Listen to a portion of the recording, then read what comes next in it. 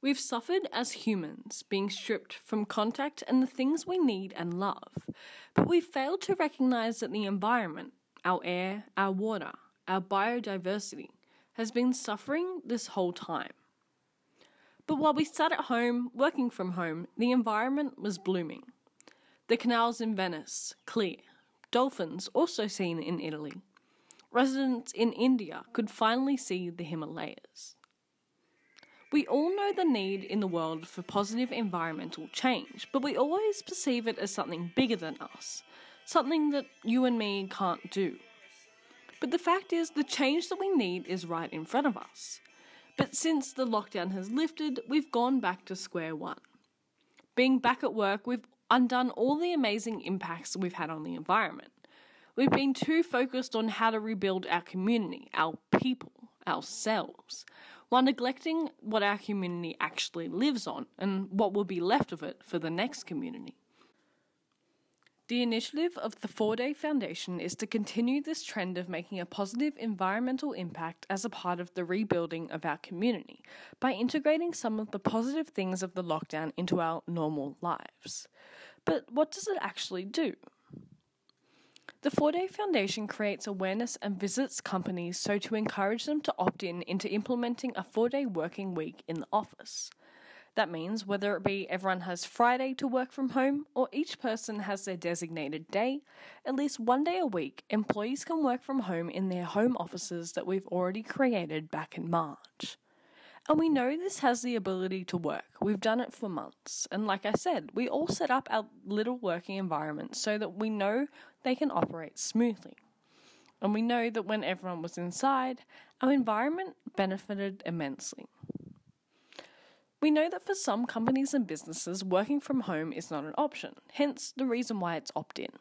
But during the COVID-19 lockdown, not everyone worked from home, but there were still results. For you and me, the employees at home, that means more time in our house. That means working from the comfort of our office or even your bed. More time with family. You'll be able to drop the kids off at school one of the days. And with that, less childcare bills. If you have Friday at home, maybe you can look after the youngest. But also less money on transport, whether it be petrol, tolls or buses. And in general, overall satisfaction of your job and life. A lot of people see the workplace in a negative light, and it'd be good to have a break once a week. For the big companies, their main benefits fall into the ideas of profit, reputation, and productivity. With less people in the office, it may mean firms are able to downsize, reducing their rent. But if not, they will still be saving money on utility expenses. For productivity, staff who are happier by being in their home environment are generally more productive.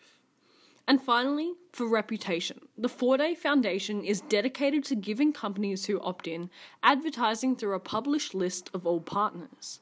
The names will be shown in partnership with the 4-Day Foundation, showing citizens that they are making positive changes to help the environment. This is a key role of the 4-Day Foundation. But back to our issue of the environment. Our community will be rebuilt with businesses who have reduced footprints from less electricity and emissions. The roads will be less congested, with less cars adding their petrol fumes to our air. And we can do this without having to drastically change the way we live. We will be happier, creating a more positive society with parents who have more time with their family and less time on the roads home from work. The chance has finally come our way to make an impact on our environment that will allow it to last for our future generations. The 4-Day Foundation is the perfect opportunity for big companies and everyday people to do their small part. Because if we don't, when we rebuild our community after the pandemic, we won't be rebuilding the environment. We'll be destroying it.